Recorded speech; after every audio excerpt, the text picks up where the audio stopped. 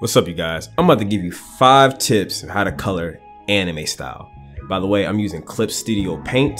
This is one of my favorite programs I like to use. You guys should definitely purchase that up. But obviously you can do it in Photoshop if you have that or other programs. First tip is the lasso fill tool. I literally just found this out a couple of days ago to a week. And this made things much easier because usually I just freehand my colors. And when you mostly look in anime, they usually have the straightest lines and crispy, sharp edges. And this will definitely guarantee you those crispy, sharp edges because you have more control over it instead of using a paintbrush that may take longer than using the lasso fill tool. Tip number 2, you can use the transparency lock tool. It is right over here. Click on that puppy and guess what will happen? It will lock the colors in place so you won't go outside those colors. Kind of like you're using the magic wand, but instead of just picking the colors that you want to change, you don't have to do that. You just push on that layer, and that's important. You know, always on the right side, what you see right here, I have all these layers separated from my shading and my lighting. And basically when you transparency lock on one of the layers, it will lock that layer so you will not go out that layer.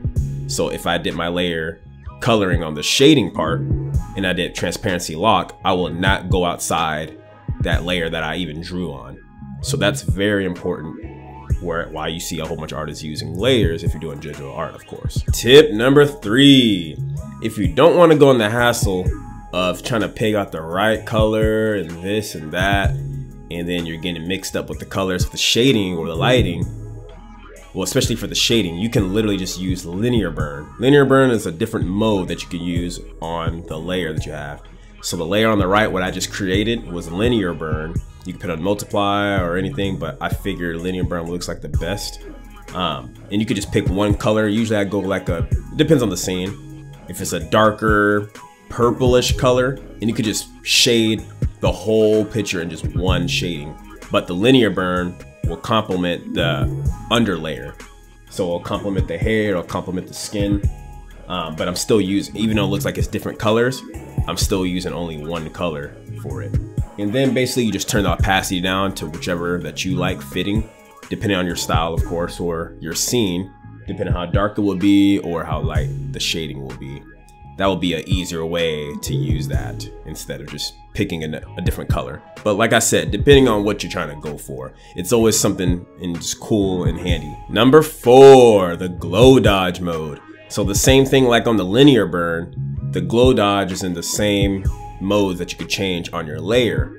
You know, first obviously it's starting at normal. You can change the multiply, linear burn, soft light. There's all kinds of things on there. But if you find one on your program that says glow dodge, or maybe called color dodge, I'm pretty sure they're the same thing, depending on your program. Glow dodge if you want that good shining effect, like I did on Naruto's cheeks right here and kind of his hair. Or you can do it on the eyes, like that little glow filter. It'll be pretty bright in the middle, but on the edges, you'll see a transparent color, depending on which color that you want to use for the glow dodge. And like I said, from all the tips that you used before, you can use the glow dodge to, you know, play around with it a little bit. You can transparency lock on a layer, like the shading, and you can use a glow dodge to it, so you could, you know, it'll complement each other basically. Just play around with it a little bit, but I think that's a good tip to use. Tip number 5 is the line work. So depending on what you want to do, you could have all skinny line art, just one level of line work that you want to use, or if you're using a pressurized pen, which most tablet pens have, of course, if you want to work that way. It looks really good when you use the transparency lock on the line work tool, and then you could color and you could shade it, use any marker, airbrush, G pen that you would like to use.